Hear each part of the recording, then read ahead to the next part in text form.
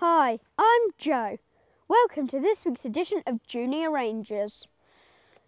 This week, our challenge is to find out about camouflage. And how different animals make use of it. So come and join me, Joe. And me, Annie.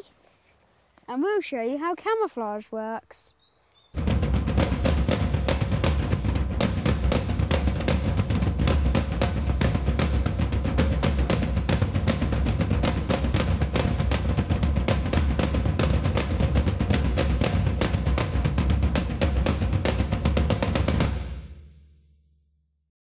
Many animals use their camouflage markings to keep themselves safe from animals that are trying to hunt them. And the hunting animals also use camouflage so they can creep up on their prey. But how does camouflage work? Here's Joe, stood out in the bushes. It's very easy to see him with his ordinary clothes on. So what we need to do is look at changing his clothes for some that blend with the colours around him. There, that's better. You can easily see that he is starting to blend in with the background, but you can still see his face and hands very clearly. Okay, we have him all the right colours to blend in with the background, and it's already becoming harder to see him. But there's still a hard outline. He's the right colour, but he's not the same texture as the background. So what can we do to help that? That's good. Now, Joe's hat is the same texture as the background as well as the same colour. And let's see what happens when he crouches down. So, he's crouched down like an animal and look how he blends in with the background. And that's how camouflage works. So let's take a look at some of the animals here at Longleat and see how they use camouflage. Have a close look at these giraffe and the zebra. They both come from the same places in Africa, but their markings are very different. They both use their markings to protect themselves from the animals that are hunting them, the predators. But the giraffes have patches and the zebras have stripes. How can they both work? Well, in the wild, the giraffes eat the leaves from the trees, and animals are most at risk when they are eating. But the giraffes' patches look like the dappled sunlight that comes through the branches of the trees, and this makes them much harder to see. The zebra's stripes are very different. Zebras are usually found in herds, and although it's easy to spot an individual zebra, when there is a group of them, all the stripes merge together and it becomes a blur of black and white stripes.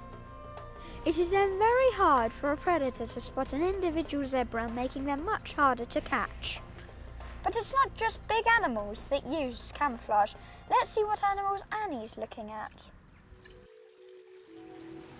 I'm in the butterfly garden. Lots of the butterflies here are very colourful, but some of them are masters of camouflage and they use it in two different ways. Now you may think this is a leaf, but that's what the butterfly wants you to think, especially if you're a bird looking for a tasty meal, and old leaves aren't very tasty.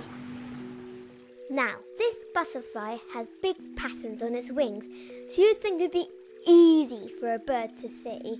But just look at those large spots. To a bird, they look like the eyes of a much larger animal, so they'll be scared of trying to eat it in case it tries to eat them. All the animals we've looked at so far use camouflage to help protect themselves from predators. But what if you are a predator? How can you use camouflage to help you hunt? Look at that tiger. She's a meat-eating predator. In the wild, tigers stalk their prey. They like to eat deer, antelope and wild boar. But with those stripes, they should be able to see the tiger coming a mile away. I certainly can. But the tiger hunts in evening and at night time. Many animals have different eyesight to us. They cannot see in colour. And in the half light of the evening, The tiger's stripes help it fade into the undergrowth.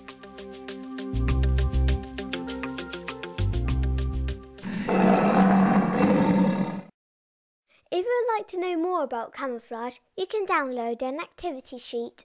Just click on the green download arrow next to the program title for the downloads for that program. And check out the other programs as well, as some have details of competitions, discount vouchers and special events. So that's how animals use camouflage. Most of them use it as a way of blending into the background and avoid becoming a predator's lunch. But there are some that use it as a way to appear much more fierce and confuse the predators. Rawr! And predators use it to creep up on their prey. Well, we've really enjoyed making this week's show, and we hope you've enjoyed it too. But what are we doing next time? Let's find out from Joseph, who's in Perth in Scotland. Hi, I'm Joseph. I'm doing a school project on big African animals. Can the Junior Rangers help me find out what's the most dangerous animal in Africa? So that's our challenge for next time. We look forward to seeing you again when our next show goes out on April the 9th. And join us in our search for the most dangerous animal in Africa.